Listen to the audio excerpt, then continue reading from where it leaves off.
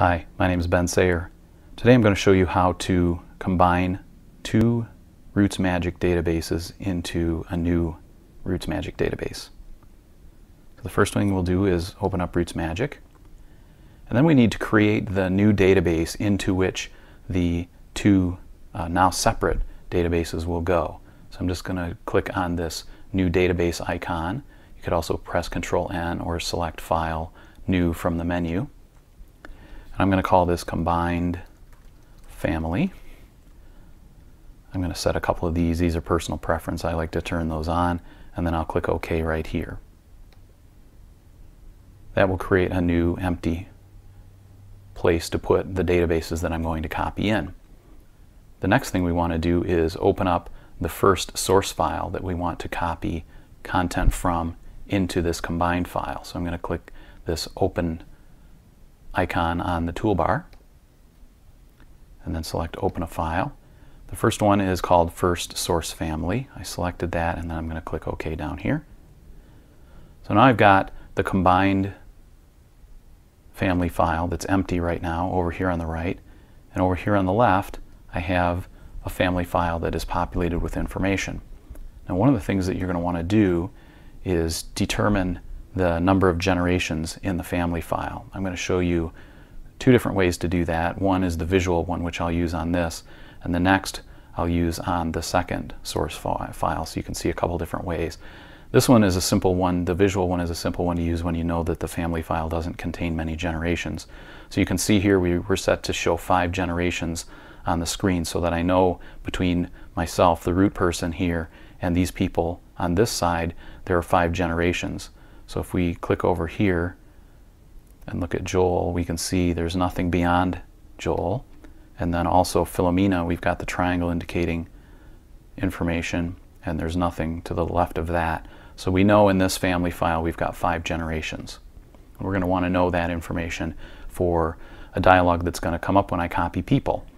So this one has the root person that I want to start with, which is why I started with this file first, because that's the root person that I'm going to want in the combined file.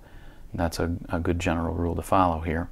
So I just clicked on that root person in the tree on the left, and then I'm dragging it over.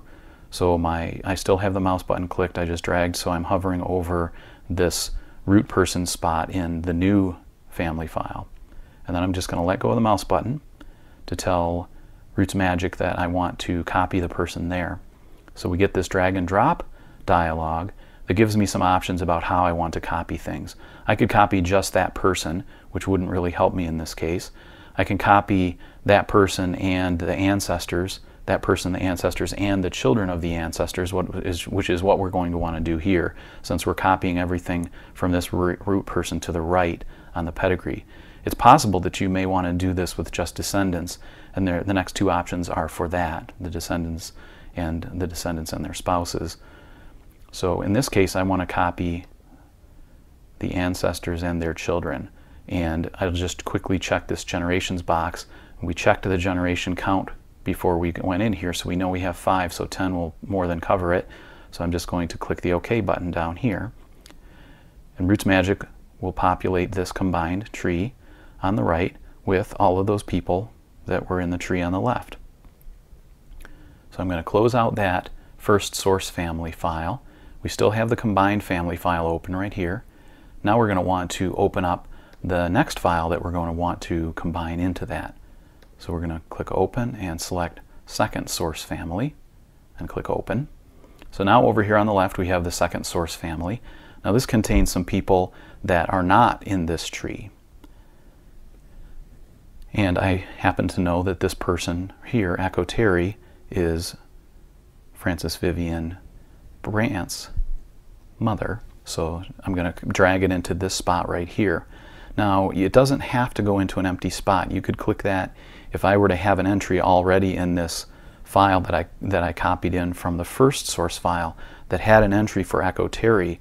You could still drag it on top of that, and later on you would just tell RootsMagic that you wanted to merge those two persons, the one you're copying in and the one that's already in the target. But in this case, there is no Echo Terry entry in here. I could create it, but in this case it's just as easy just to copy it over.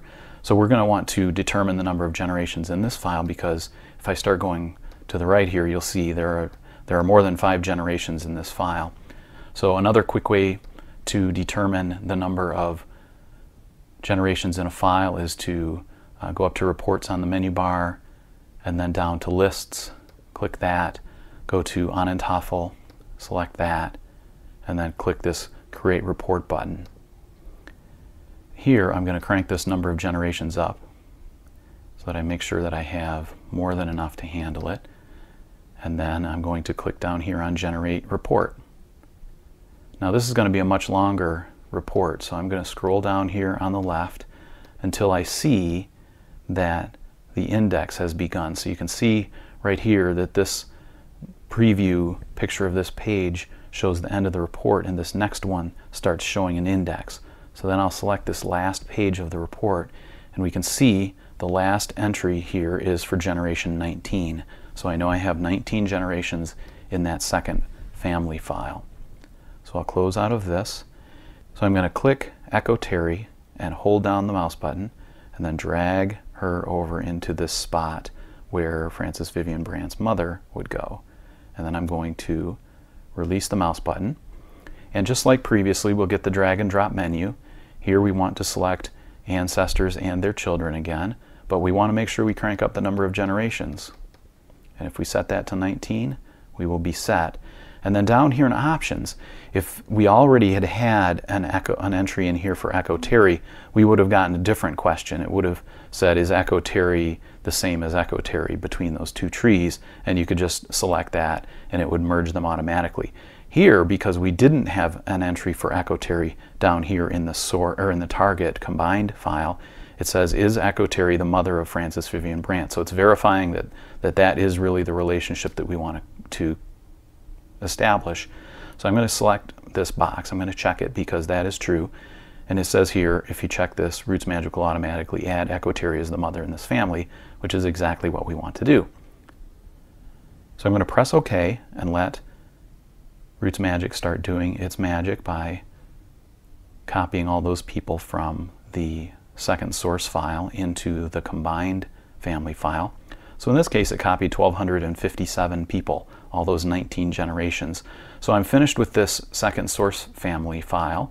It remains unchanged. I'm just going to close it, and I'm going to maximize this combined file so that we can see now we have the root person from the first family file and all of those ancestors 5 levels deep, because we have 5 set here.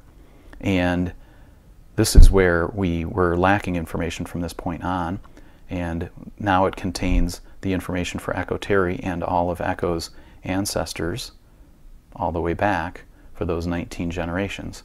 So we've successfully combined those two databases into one, and we can just close out of RootsMagic or begin to work on this database as we desire.